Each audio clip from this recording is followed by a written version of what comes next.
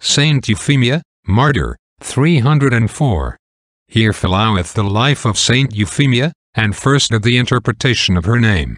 Euphemia is said of you, that is good, and of femme that is a woman, that is to wit a profitable, honest and delectable, for in this treble manner she is said good. She was profitable to others by conversation, honest by ordinance of manners, and delectable to God. Or Euphemia is said of Euphoria as sweetness of sound. Sweet sound is made in three manners, that is to wit, by voice, as in singing, by touching, as in a harp, and by blowing as in pipes and organs. Thus was the blessed sweet sound to God in voice of predication, in touching of good works, and in blowing of devotion. Of Saint Euphemia. Euphemia was daughter of a senator, and saw Christian men in the time of Diocletian so sore tormented and all to rent by divers torments, that she came to the judge and confessed her to be Christian. And she comforted by example the courages of other men, and by her constancy. And when the judge slew the Christian men, the one before another, and made others to be present because they should be afeard of that they saw the others so cruelly tormented and broken, and that they should sacrifice for dread and fear, and when Euphemia saw even thus before her the holy saints, she was the more constant by the steadfastness of the martyrs, and spoke to the judge, and said that she suffered wrong of him. Then the judge was glad, weening that she would have consented to do sacrifice, and when he demanded of her what wrong he had done to her, she said to him, For sith I am of noble lineage, why puttest thou afore me the strangers and unknown, and makest them go to Christ afore me? For it were my pleasure to go thither by martyrdom before them. And the judge said to her, I had supposed thou wouldst have returned in thy thought, and I was glad that thou hadst remembered thy noblesse. And then she was enclosed in the prison, and the day following, without bonds, was brought before the judge. And then she complained right grievously why against the laws of the emperors she was alone spared for to be out of bonds. And then she was long beaten with fists, and after, sent again to prison, and the judge followed her, and would have taken her by force for to have accomplished his foul lust, but she defended her forcibly, and the virtue divine made the hands of the judge to be lame. And then the judge weened to have been enchanted, and sent to her the provost of his house for to promise to her many things for to make her consent to him, but he might never open the prison which was shut, neither with key ni with axes, till he was ravished with a devil, crying and entreating himself, that unneth he escaped. And then she was drawn out and set upon a wheel full of burning coals. And the artillerer, that was master of the torment, had given a token to them to turn it, that when he should make a sound, that they all should turn it, and the fire should spring out and all to break and rend the body of the Virgin.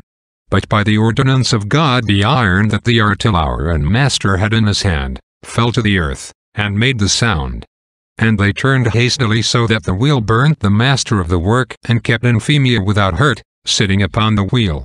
And the parents of the artillerer wept and put the fire under the wheel and would have burnt Euphemia with the wheel, but the wheel was burnt, and Euphemia was unbounden by the angel of God, and was seen to stand all whole, unhurt, in a high place. And then Apuleius said to the judge, The virtue of Christian people may not be overcome but by iron, therefore I counsel thee to do smite off her head.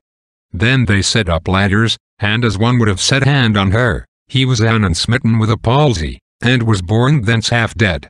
And another named Sosthenes went up on high, but anon he was changed in his courage, and repented him and required her humbly pardon. And when he had his sword drawn he cried to the judge that he had liefer slay himself than touch her whom the angels defended.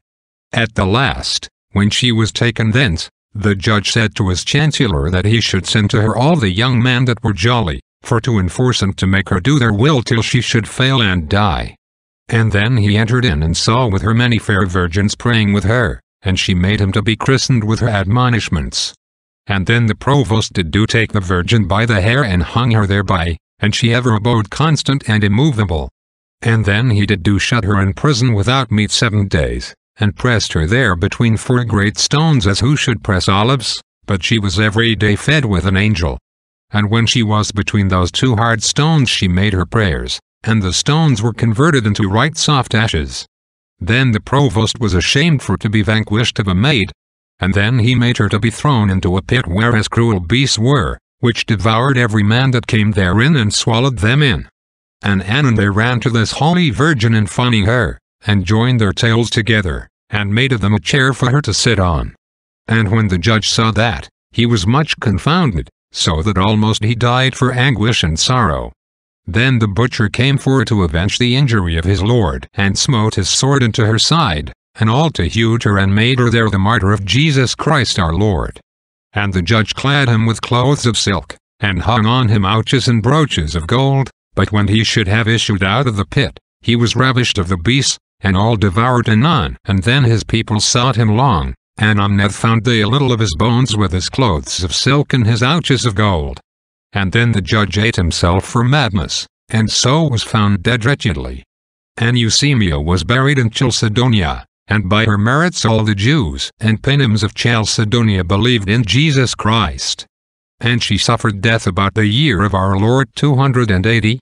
And St. Ambrose saith of this virgin thus: the Holy Virgin, triumphant in virginity, retaining the mitre, deserved to be clad with the crown, by whose merits the wicked enemy is vanquished, and Priscus, her adversary and judge, is overcome.